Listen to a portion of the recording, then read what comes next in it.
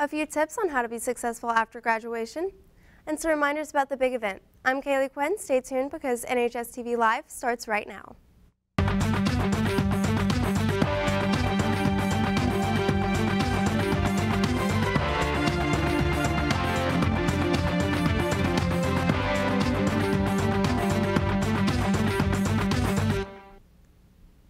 The big event is coming up quickly. We had a couple of our big event student leaders in studio to give you more on what you need to know. Hi, I'm Anna Grace. I'm Linnea, and we're some of your big event student leaders. The big event is our school's way to give back. It's April 14th, and we'd like to invite you to help our community in a big way. You can sign up with any teacher of your choice that has chosen to sponsor a group. And once you do, don't forget to turn in your permission slip to them. This is a very special day, and we hope to see you all there. Don't forget to sign up for the big event and help your community in a big way. Now we know a few of you aren't entirely sure what comes next after high school and how you can be ready for it. NHSTV reporter Jenny Sanduscoy recently spoke with Miss Weatherall, and they have a few tips and tricks for you.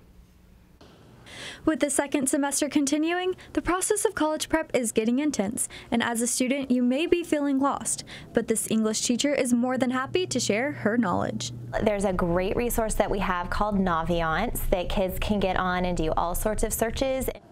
These searches can help students with important things like picking out what college to attend. For seniors who don't know where they want to go to college, I would suggest that they go to Naviance and use some of the tools there, or that they go to collegeboard.com and look at their college search that they have on there to try to fill out information about what they're interested in. Do they want to go to a big school, small school, whatever, and then that'll help direct people to schools that might match up where they want to be. These two websites can also be an aid to those who don't know what major or career path to pursue. Students who don't know what they want to major in, I would suggest going to Naviance, looking at some of the career paths that they have available, and if there's a career that you might want to get into or a field you might want to get into, talk to someone on staff who's in one of those areas and see what they need to major in and what they need to study to be successful there.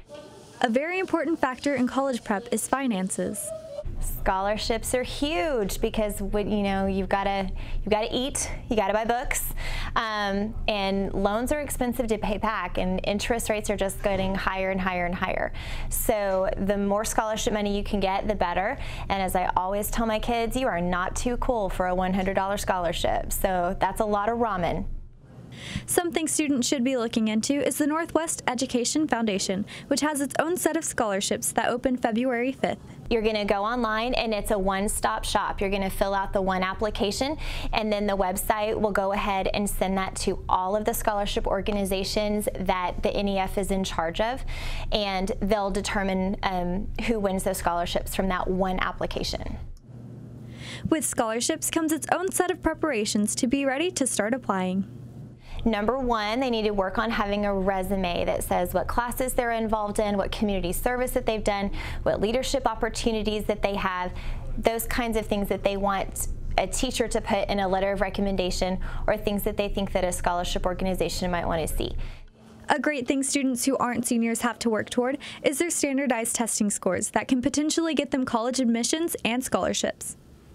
I had study books that I went through to get ready for the SAT. I made sure that I took the SAT twice. I took the ACT once. And so just taking those things multiple times. College prep can get technical, but it all comes down to your personal motivation. I always did everything my teachers asked me to do in class. I made sure that I knew the material so that I knew that I had the skills to be ready. For NHSTV, I'm Jenny Sanduscoy. Seniors, be sure to get your ducks in a row before graduation rolls around. Tune in tomorrow to hear how basketball boys did at the semifinals. Thanks for watching, Texans. This has been NHSTV Live.